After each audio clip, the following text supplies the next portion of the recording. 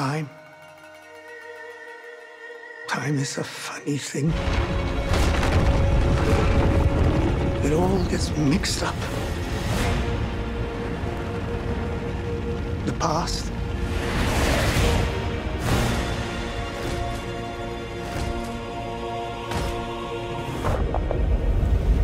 the future.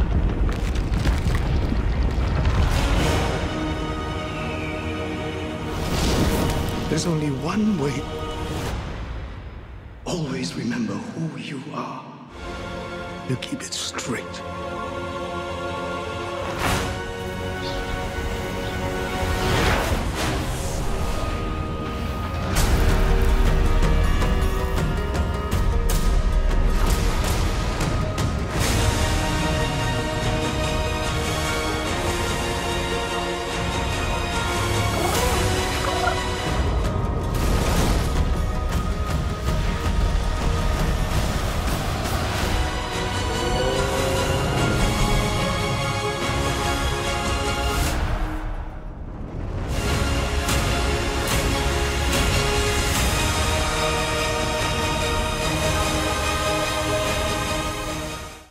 Welcome back, everyone. It's Charlie. This will be my Avatar: The Last Airbender Netflix trailer breakdown. There's a bunch of Easter eggs here. Obviously, a lot of very familiar things from Season 1 or Book 1. Oh, my cabbages! They haven't said exactly how much of Book 1 they're going to adapt for Season 1, but it sounds like they're going to try and do everything. But one of the main differences with Avatar: The Last Airbender is that there's way less original material from that original series than there was for One Piece. So I think one of the big differences is they're actually going to be adding a bunch of scenes that were not in the original series, that things were only alluded to or references or flashbacks that they'll just expand on. Like you probably noticed in this trailer video that there were a couple scenes that were not in the original Book 1 episodes. Of course, I'll be doing videos for everything when it premieres in February 22nd next year, 2024, so be sure to subscribe to get everything if you're brand new to the channel. Some of you may have been subscribed to my channel since I did videos for the original Korra series, like that's how long it's been. Mike and Bryan are also separately working on new Avatar: The Last Airbender animated movies and animated series with like the next Avatar, like the Earthbending Avatar after Korra. That stuff won't start premiering until 2025 though, so it'll be a while before we actually see any footage from that stuff. But the whole idea with the next Avatar: The Last Airbender animated movie is that it's going to take place after the events of Book 3 with the adult version of Team Avatar. So it'll be a lot of stuff that you saw in the comics probably. But I think everybody's way more optimistic about what this live-action Netflix series is going to be like because of the successes of One Piece Season 1. Like, it turned out way better than I think people could have hoped for. So way more hyped going into this now after seeing One Piece Season 1. But just starting at the beginning of the footage here, it starts with Sozin's Comet, which is probably a flashback at the beginning to explain how the 100-Year War with the Fire Nation started, because the temple that it passes over is meant to be the Southern Air Temple where Aang grew up before he took off, basically got afraid, took off, and wound up getting stuck in the ice. Then they basically show the Fire Nation attacking, like all of its arrows start firing as you hear Monk Gyatso speaking, Aang's former airbending master, talking about the influence of time, like the past, the future, mostly to highlight him getting stuck in the ice for 100 years, then coming out and things being a little bit different. A lot of these events are covered at the very beginning of Book 1, like there are a couple different flashbacks, so they break things up a little bit, but you kind of get a lot of that story at the very beginning of Episode 1. We'll see if they open the series doing the exact same thing that they did during the animated series. Basically like a giant tutorial on the world and what happened to start the 100 Years War and how things wound up the way they are when the series begins. The whole idea, though, the reason why Fire Lord Sozin tried to eradicate the Airbenders, like why he's trying to basically commit genocide on all the Airbenders here, is because they knew that the next Avatar after Roku was going to be an Airbender, so he wanted to try and eliminate the next Avatar before he could rise, thinking that he would eliminate all Avatars, like completely eradicate the Avatar reincarnation cycle. So even though at the time he didn't know who Aang was specifically, he was just trying to kill all Airbenders so that there could be no Airbender Avatar to rise. Had he been successful, obviously which he was not, the Avatar cycle would have just continued and a water-bending Avatar would have been born. Way faster than Korra, like the whole idea is the Avatar cycle is the way they regenerate. Aang was an airbending Avatar, the next Avatar was Korra, who came from the waterbending tribe, and then the next Avatar after her, which they'll do on this Mike and Bryan animated Avatar series, will be an earthbending Avatar. There are a couple scenes where you see him going to the Crescent Islands, which is basically the events of the winter solstice, where he actually meets Roku, and Roku starts explaining to him what he needs to do, like learning all the different elements before the arrival of Sozin's Comet comes back. There are a couple moments where you start to get Roku's backstory too, and you learn how the 100-Year War wound up starting, like the whole concept of Sozin's Comet, why Fire Lord Sozin even started the war in the first place. Basically, the idea is that Sozin used to be Roku's best friend, like they grew up together. But once he became the Fire Lord, he learned about the existence of the comet, and it would give them basically god-tier power. Like all firebenders would become way more powerful.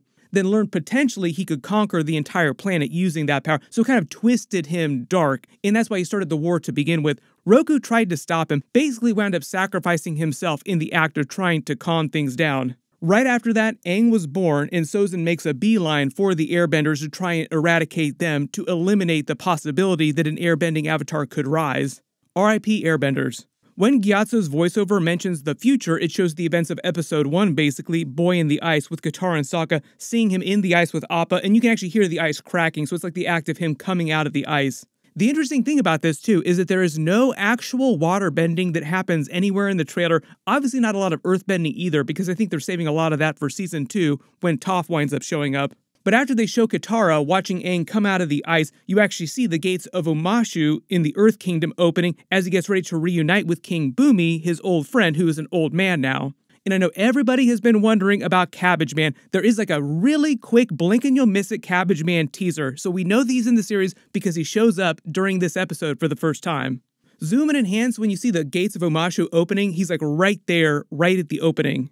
As they pan out the city up to the palace, you see the giant slides that run through the entire city. They haven't said how many episodes are going to be in Season 1, but I'm assuming it's going to be 8. They'll be about an hour long, so they'll basically adapt about 2 to 3 episodes per a single episode of the Netflix series. Then we see a bunch of scenes of what look like stuff that was not in the original series. This is Zuko in his military uniform at the Fire Nation Palace, it seems like. Probably a scene when he departs to leave on his journey to find the Avatar. Basically when he was exiled by his father, Fire Lord Ozai. You can see Uncle Iroh watching him. Seems kind of sad, like it's probably when they're leaving the Fire Nation. That's why he's so melancholy. The whole idea is that Iroh wasn't banished either, but he chose to join Zuko in his exile to watch over him because Zuko is kind of like a surrogate son to him, and even though he hasn't admitted to it at the beginning of the series here, Zuko kind of thinks of Iroh as his real father too. There are a bunch of Zuko flashbacks that they showed later in the trailer too, I'll get to in a second. Then we see what looks like a giant bird. For a second I thought this might be the giant owl Wan Shi Tong, but it might just be a messenger hawk. The whole idea is that Wan Shi Tong in the library don't really show up till like book 2, so that's like a whole season 2 kind of thing, which is why I don't think that this is the case. Most of the footage we see here doesn't cover up to the finale of book 1. I think they're leaving that off just because the teaser is meant to just show you the beginning of the series, like maybe up to like halfway. Also the surrounding area around here too, like this is all night, so it's kind of hard to see what's going on because it's so dark. But this doesn't really look like the library, even in its current state, even if it were a flashback. So I think the idea is this might be a messenger hawk, and it actually might be from the Blue Spirit episode because they did use a messenger hawk during that. That's basically when Zuko donned the Blue Spirit mask to save Aang from Zhao's Fire Nation prison, so that Zhao wouldn't be able to take the Avatar to Fire Lord Ozai and claim the honor of finding him, being the one to find him before Zuko could. Because that's Zuko's whole idea at the beginning of the series. He's trying to find the Avatar to reclaim his honor so that he can return home. So essentially he has to save Aang so that he can be the one to turn him in. Generally, even though Zuko kind of begins the season as an antagonist to Aang, the real villain of Season 1 is actually Commander Zhao. Then we actually see Daniel Dae Kim as Fire Lord Ozai in the Fire Nation Palace. That's where the fires are behind him here. Then we see Suki for the first time with Sokka in the Kyoshi warriors of Kyoshi Island. I believe we'll see flashbacks with Avatar Kyoshi during the series as part of this too. I think they actually did cast a live-action Kyoshi. The island that Aang is flying to here, though, is the Crescent Island Fire Temple, and it's during the events of Winter Solstice Part 2 when Aang travels to the Fire Temple to hear the message from Avatar Roku about what he has to do in order to stop Fire Lord Ozai from conquering the rest of the planet.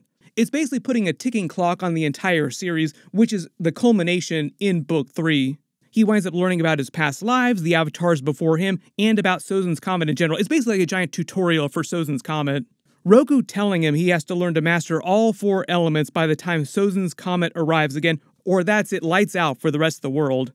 At this point in the series, though, he has not learned to waterbend yet. They're still going to the Northern Water Tribe. That's the events of the season finale. Maybe that'll be the Season 1 Netflix finale here, or they push it to Season 2. It would be weird if they push it to Season 2, though. Then we actually see Aang doing some genuine airbending. They use the classic Avatar: The Last Airbender theme music, sort of kicks in. This scene is actually meant to be from Zuko's backstory. This is him facing Fire Lord Ozai, his father. It's from the scene where he basically gave him his scar.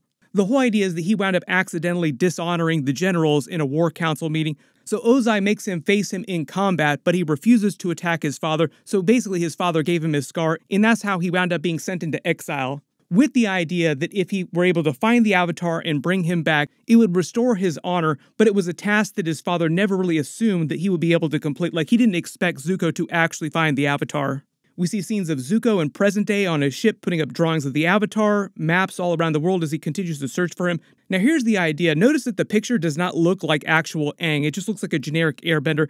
That's because Zuko doesn't actually know what Aang looks like. He only knows that the Avatar is an airbender, which is why the face looks a little bit older too. He doesn't know that Aang is a child.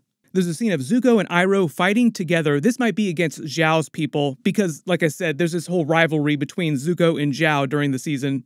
Then we see a bunch of scenes of Azula, probably scenes that were not in the original series. I think they expanded on her role in the Netflix season 1 because she wasn't really in book 1 that much. Like, she shows up very briefly at the end and is a much bigger character during season 2. It'll be fun to see her go full-blown crazy town during the series.